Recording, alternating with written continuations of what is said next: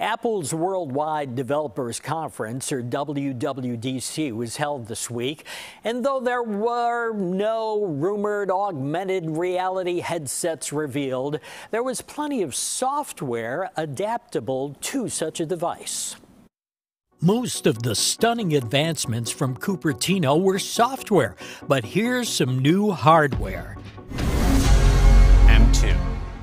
The M2 chip will make it to stores next month. 20 billion transistors on this smarter, faster, all-around, more powerful silicon chip will appear in the Apple MacBook Air and the impressive MacBook Pro.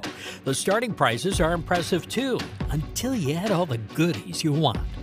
The new Stage Manager feature for MacBook does stuff like gather all your behind-the-scenes windows to the side, where you can easily access them. Works on the new iPad as well.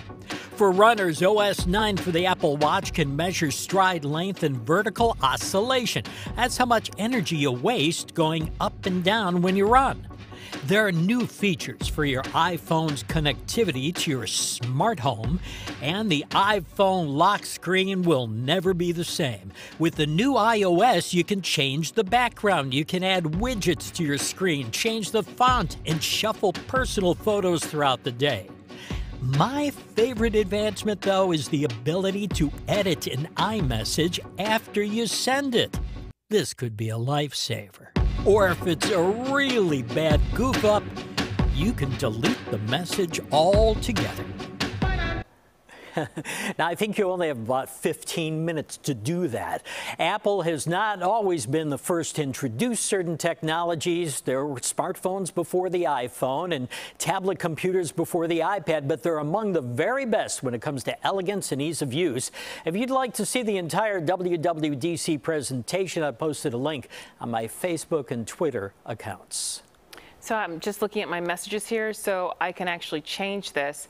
Ed, that was the worst forecast ever. I mean, no, the best forecast ever. Change the word. You just better get it done before I glance at my phone. You see it. So is there a way, quickly, is there a way for someone to know that you've seen it? Like, you know how you have that red message that it shows that it's been read? Yeah, I think you'll see that it came in, but I don't think you could see that, you know, somebody changed it or took it away entirely.